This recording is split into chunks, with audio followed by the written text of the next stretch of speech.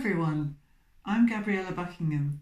I'm an artist and artist activator because I love to inspire other artists to jump in and really discover their art.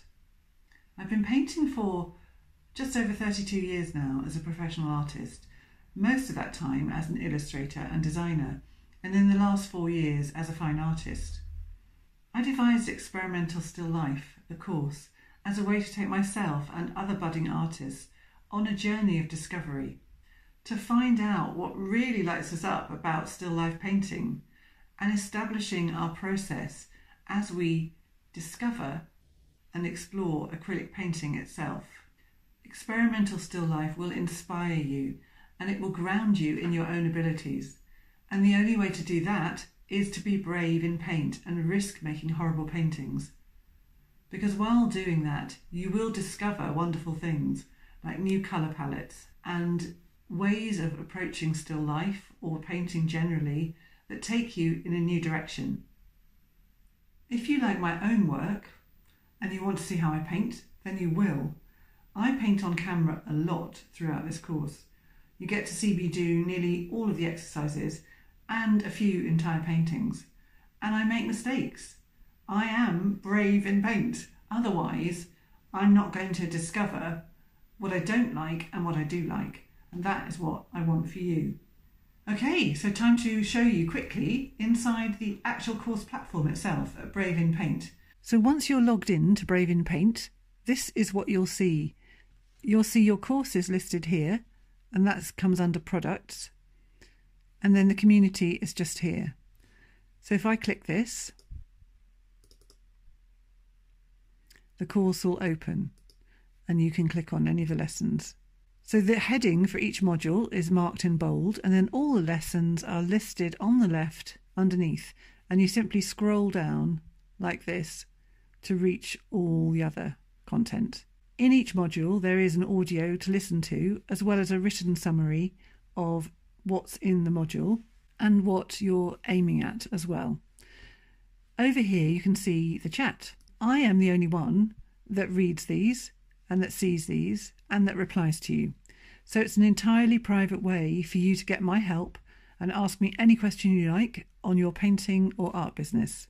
So essentially, you have me as a mentor whenever you are doing this course over the next 8 months to 2 years, or however long you want to take doing it.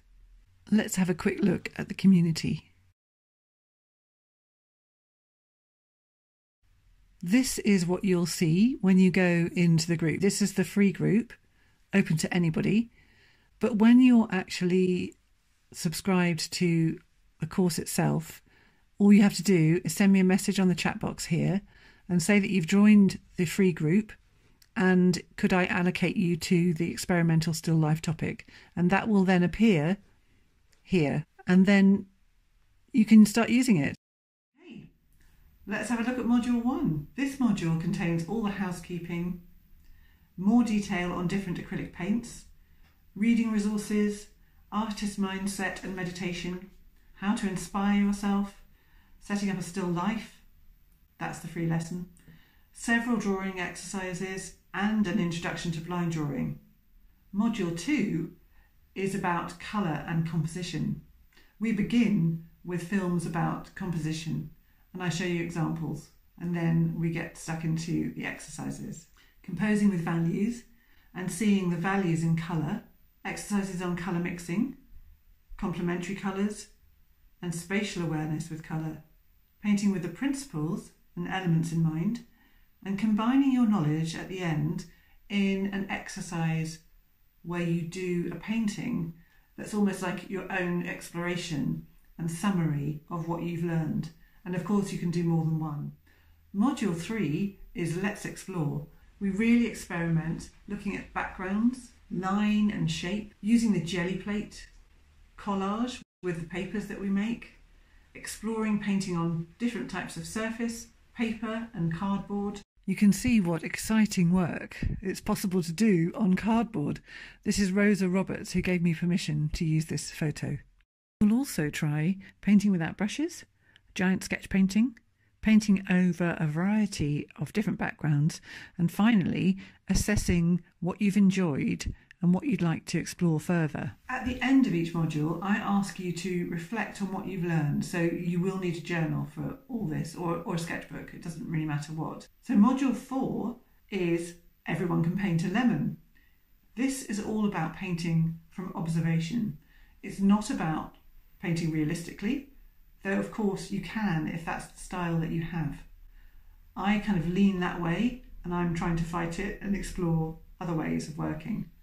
This is the key thing for me. You will have a different core response to painting with observation, and that's what we're trying to discover. We begin by looking at inspiring paintings made from observation. This one is by Melanie Graham, who took the course the first time round. And then you paint a lemon, or other fruit of your choice. Here are 2 pieces by 2 students from last year, Anne Atkinson and Sigrun Hodner.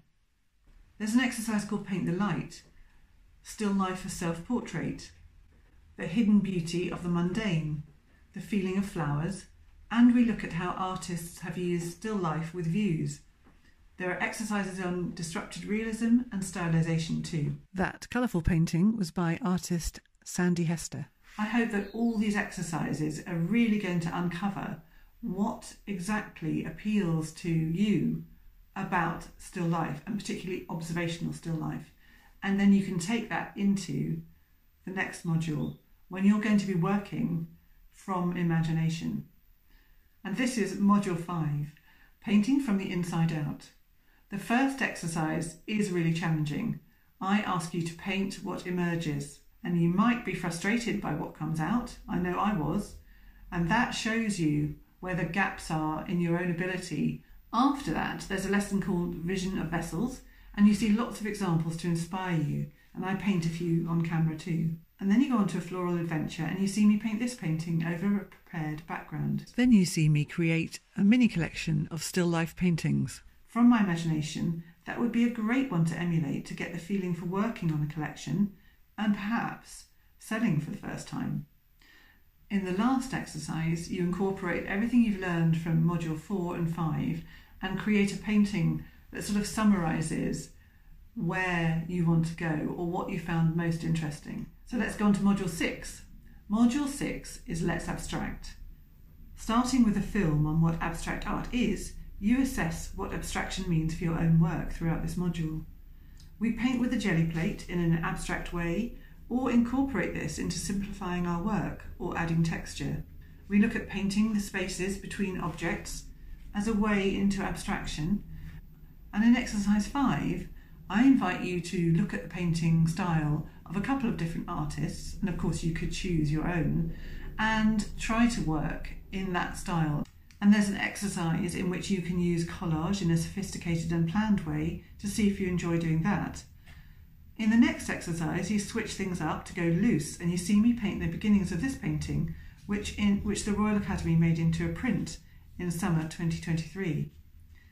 The next exercise is called Line More Than Anything, which as you'll see can be interpreted widely. Here is a gorgeous painting that I love called Favourite Things by Angela Slack, who took my course a couple of years ago. Exercise 8 is organic abstraction for those that know they want to explore abstracting florals or plants. Exercise 9 was one of my favourites, the starting point being found colour. And then we come to lesson 10. This is more of an inspirational lesson rather than an exercise as such. Sally Ann is a great abstract artist, and she shows us 2 process videos, and there are some beautiful examples of her work to see.